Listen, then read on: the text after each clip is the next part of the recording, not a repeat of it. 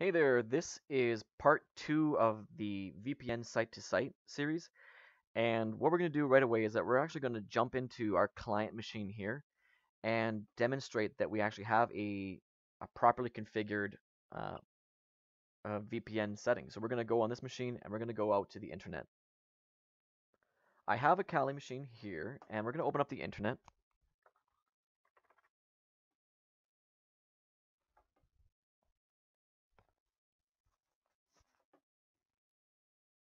And jump on over to a website.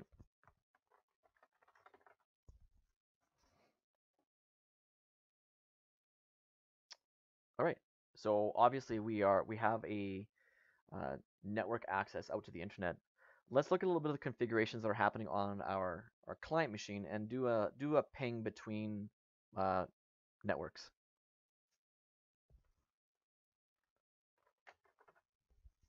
My IP address on this machine is 5.15. Let's go over to our Ubuntu machine here.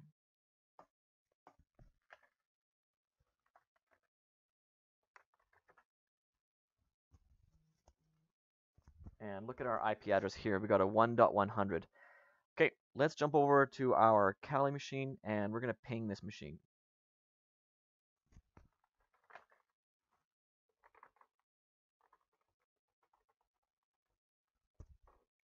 Awesome.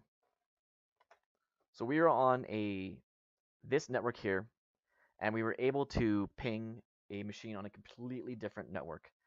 Let's see if we can ping Google's DNS.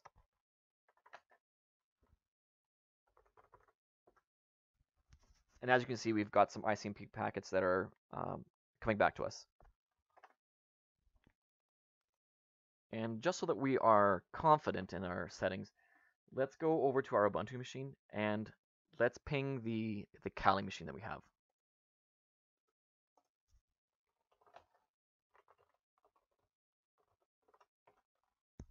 And we get some packets back from this. Great. At this point, we have now seen that we can actually send ICMP packets between different networks, and we have also seen that we have a machine in a completely different network accessing the internet over VPN, and those packets traversing and going back and forth. Let's go ahead and actually look at the VPN configurations on both PFSense machines.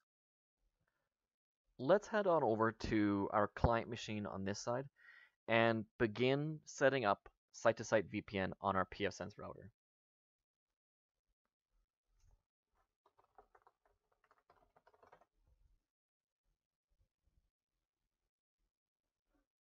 We're going to access our PFSense machine.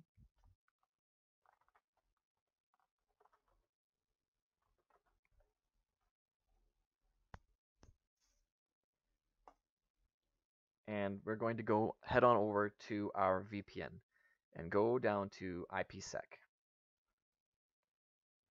Okay, so in a site-to-site VPN, we have two very important pieces. We have phase 1 and we have phase 2. And if you want to think about it, the way that these two things work together is phase 1 is sort of the bridge between the two machines, okay? And then phase 2 is going to be how are we going across that bridge to get to the other side. Okay, so in your IPsec, we're going to add a phase 1. So go ahead and add phase 1, and I'm going to go into my configurations here, and we're going to talk a little bit about what I have set up here. So this is what we got is a very basic configuration. So I'm even going with the IKEV1 Internet Protocol. I've got IPv4. Now remember that we're on the site A, which is the left side in our picture, and the interface that we're going to be connecting from is our WAN. I'm going to jump over very quickly. So let's remember this IP address here, 16.20. Looking at where we have 16.20, we're currently on this PFSense machine, and the remote destination is 16.20, which is the IP address on the external facing interface right here, so 16.20. Okay, so keeping that in mind, we're working on this machine and we're dealing with 16.20. And there's the remote gateway, so we're punching things over there. I put a description in there. I stuck with IKE v1, which gives me the ability to have aggressive over main. There's a little bit more security involved with main, but right now we're just doing the default. Now, what you can see here is that I actually have a plain text key here. If you're building your own VPN, just click generate a new key, and you'll get a complicated string, and that is the best choice to have between these two things. But right now I'm building a lab environment where I'm just trying to get it up there so we can look at it and see it. But you do need to remember what the pre-shared key is. So in this case, it's this word here. All of the configurations, by the way, that you're setting up in here, you need to remember these things so that it can be the exact same on the other side. The only difference would be that this IP address would change. It would be whatever the address is right here. So in this case, it would be 16.10, but it would be on the other side of the PFSense. So let's go over here, keep going down. I've got my key there. I left this as default, but it would be completely up to you if you want to change that. Just make sure that both sides have the same encryption algorithm. Leave that as default, and we're going down, default, and then save.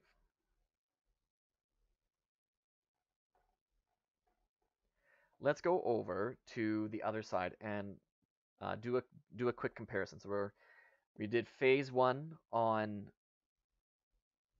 this machine here. We're going to go over and do phase 1 on this machine here. And remember, the remote gateway is going to be changed from 16.20, but we're going to be using 16.10 now. Okay, let's head on over to this machine.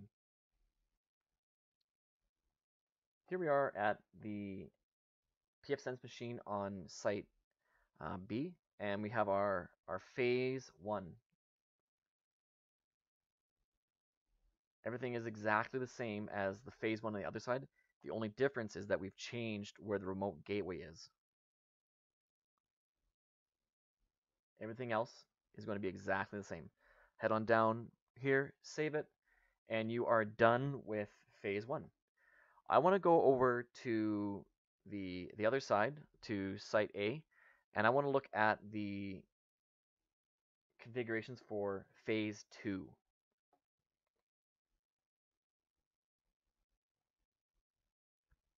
So once you've got the phase 1 complete, you're going to go in and there's going to be an option to click to add phase 2. So go ahead and click that, and then we're going to go in here and it'll automatically put you into this configuration here. Now remember, this site A is the network that wants to connect with site B and also be able to access the internet. So the local network is going to be our LAN subnet. So everything on the LAN is the local network. The remote network, though, is where we see something unique, and where we set it to network, and we have it set up as this, so 0.0.0.0, 0, and it basically is saying that we just want to sort of blast everything over to this remote side, keeping our phase 2 proposal. We need to, this was default, this is default. It does come with this selected as well, but I unselected it because I wanted it to be exactly the same as phase 1. That was the same. Remember, you need to make sure that these things are the same as phase 1. Save it and go over to site B, and we're going to open up or create a phase 2 on that side. But we are going to change the way things look. So remember what phase 2 of site A looks like, and it looks like this. Let's head on over to the other machine and take a look at the difference for phase 2 over here.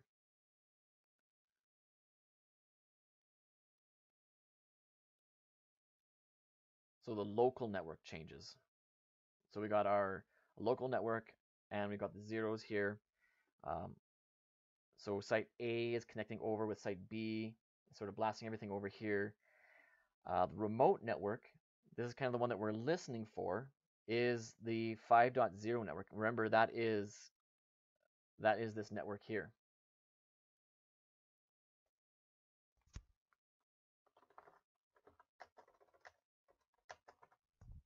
We're dealing with the 5 network here.